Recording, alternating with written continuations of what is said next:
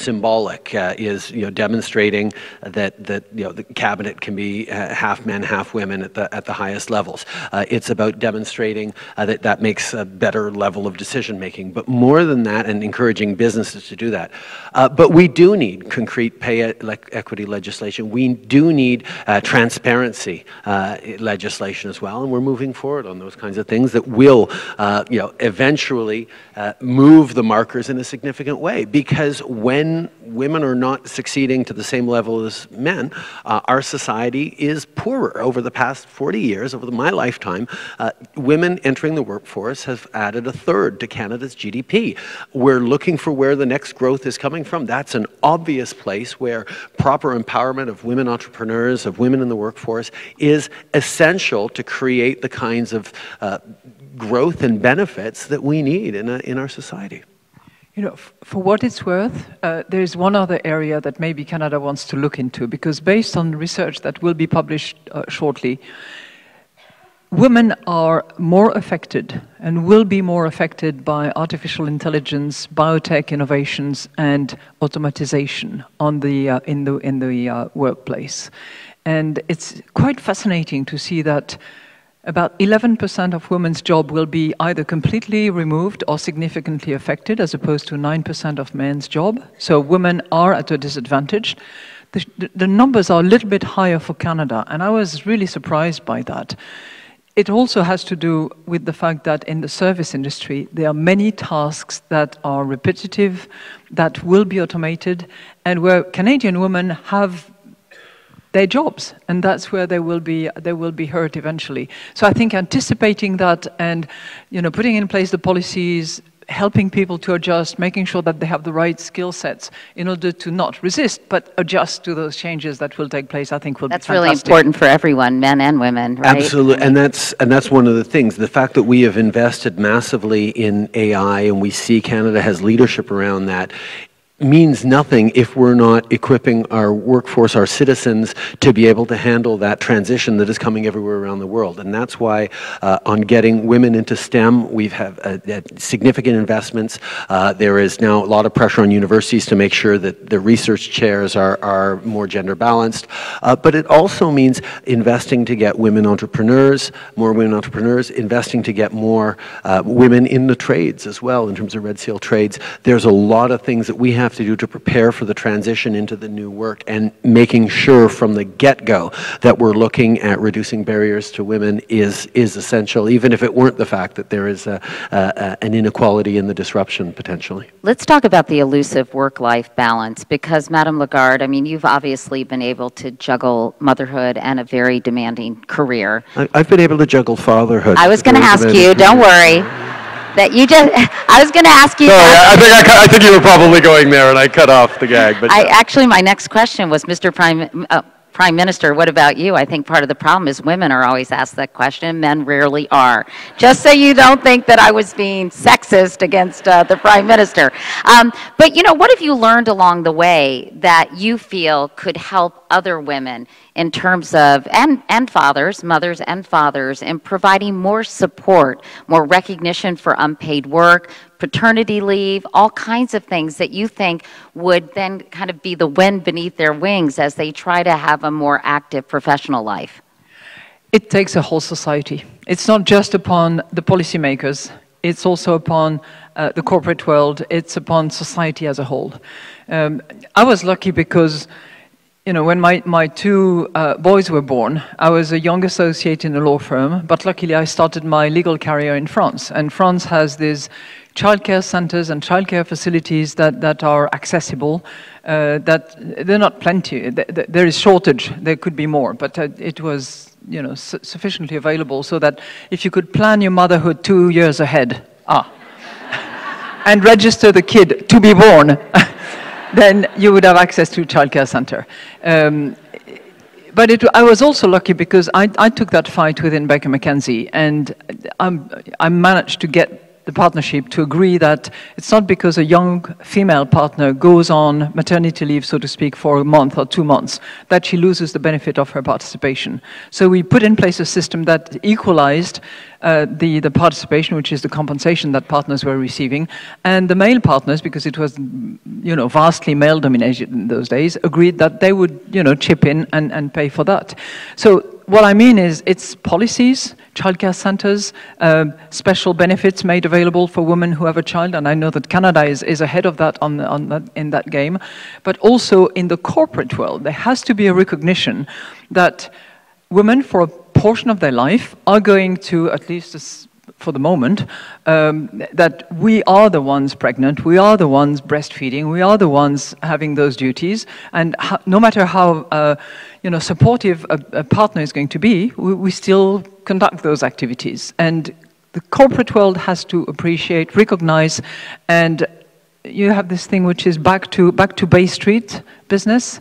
Back to Bay Street. Does that mean something to any of you? Return to Bay Street. Return to Bay Street. For the financial sector, I think that's good.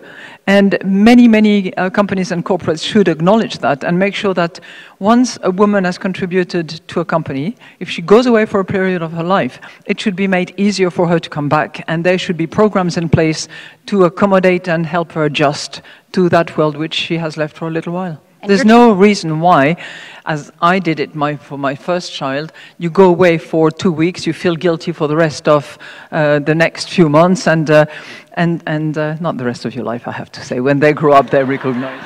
I was so excited to go back to work after I had children, and I don't feel bad about it because they're great girls. Anyway, Prime Minister, what about the use it or lose it paternity leave, and really trying to make sure that fathers, while they can't breastfeed, at least not yet, that they take an active role in child rearing? Well, I think understanding that there's a new generation of fathers who are wanting to be more engaged, and I think helping that along. Because if you imagine, we are bringing in next year, use it or lose it, 5 weeks of second parent leave, which of course will be mostly used by fathers, hopefully, where if you imagine an employer hiring a 25-year-old, he's got to know that, or she's got to know that whether it's a man or a woman they're hiring, if they're going to start a family, there's a chance that they take time off. And that sort of evens things a little bit. More than that, it also gives men an opportunity to experience what I was just in a great roundtable with women entrepreneurs, being the primary caregiver for a few weeks. Understanding that it's you that has to change your plans because there was a bleeding nose at daycare or in grade 2.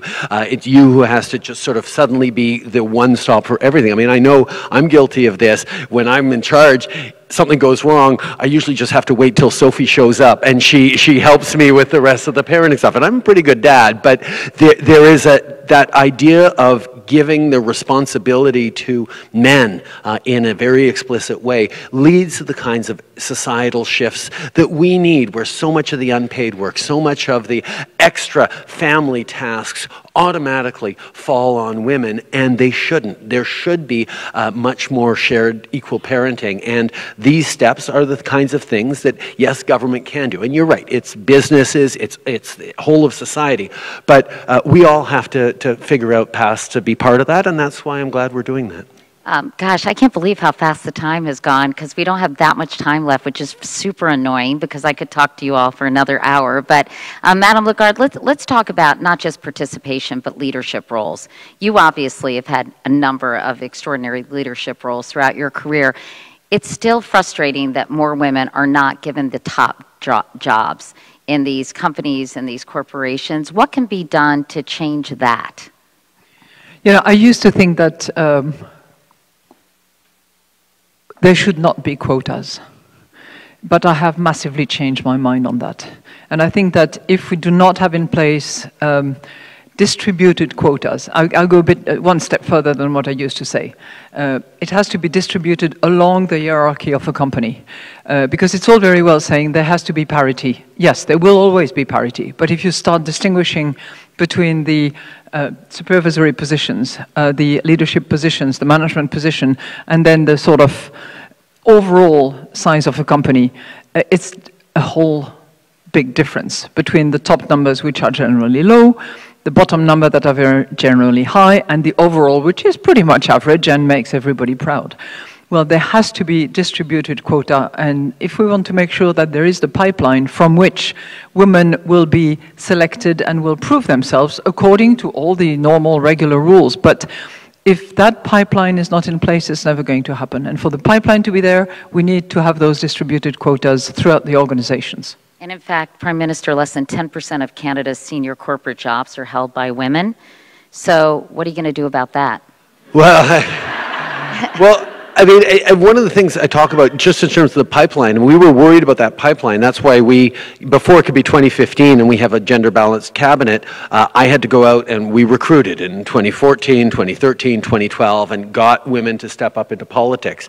Now the challenge is around retention, because politics is still a very difficult game, and it's not necessarily... there's still huge barriers and old boys approach in many ways that cause real challenges, and therefore how we're changing the culture within the political world we're in, including things like Me Too and sexual harassment, become really, really important around making sure that women make it from that entry level to the top level positions, and more of them. So it's not just the entry pipeline, as you've said, it's maintaining a progression throughout all levels of business and of politics, and that's something that requires constant engagement and mostly constant listening, open, safe conversations about the real challenges and the real barriers are really hard to have in a corporate or political session context, but they're so important. And in closing, Madame Lagarde, I mean, how do you see the Me Too, Time's Up movements, which really have become global phenomenons?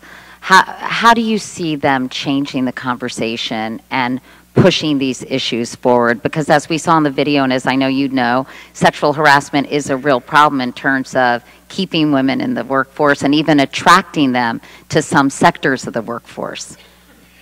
Well, they are more than welcome movements, and movements that, as you said, have spread in many advanced economies. I wouldn't think that, you know, all emerging and low-income countries have yet been contaminated properly, and they should be. I like that phrase, contaminated properly. Yeah, I think that it's critically important. And then there has to be that ownership by man and woman, both, that this simply cannot happen.